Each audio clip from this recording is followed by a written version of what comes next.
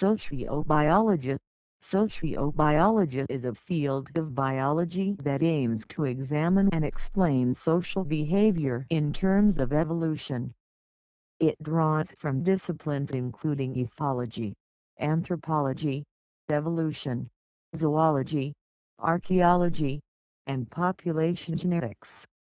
Within the study of human societies, sociobiology is closely allied to Darwinian anthropology, human behavioral ecology, and evolutionary psychology.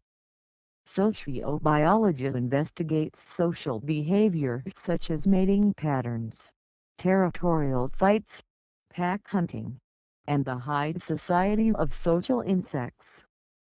It argues that just as selection pressure led to animals evolving useful ways of interacting with a natural environment, so also it led to the genetic evolution of advantageous social behavior. While the term sociobiology originated at least as early as the 1940s, the concept did not gain major recognition until the publication of E.O. Wilson's book Sociobiology, The New Synthesis in 1975.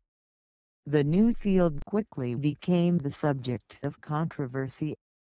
Critics, led by Richard Lewontin and Stephen J. Gould, argued that genes played a role in human behavior, but that traits such as aggressiveness could be explained by social environment rather than by biology.